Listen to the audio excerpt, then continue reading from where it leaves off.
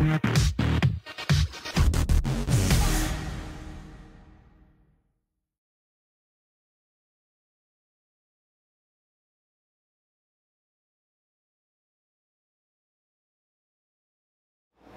folks, welcome back to another episode of The Viking Bartender. I'm your host John, and welcome to the Viking Bar. Now, last episode I did the chocolate caramel peanut butter. Now we're going to do the white chocolate caramel peanut butter. And of course, like I said last episode, it tastes like Reese's Pieces or Reese's Cups. So this time it's going to be on the rocks, and it's going to be a martini glass, and of course I caramel the rim and white chocolate the rim as well. It's going to be the same with the martini glass. So like I said, I'm working with the Knuckle Noggin peanut butter.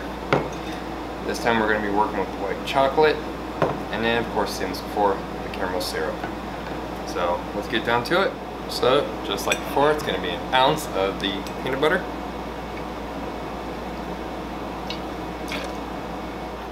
an ounce of the white chocolate,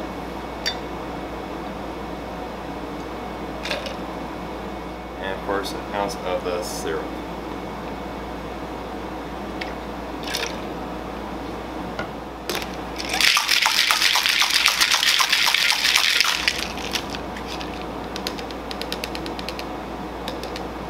Of course, we're going to use my favorite strainer.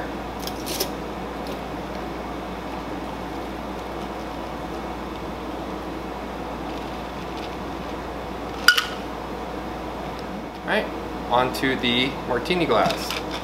Same as before, an ounce of the peanut butter, ounce of the white chocolate, ounce of the syrup,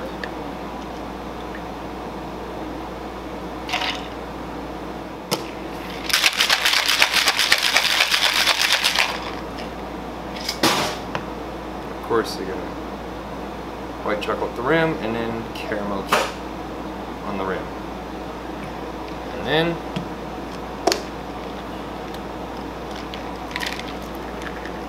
there you have it.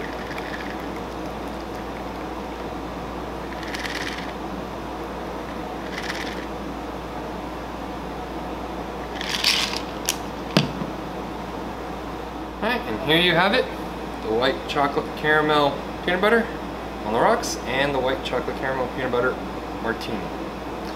So I hope you guys enjoy. I know I will. See you next time.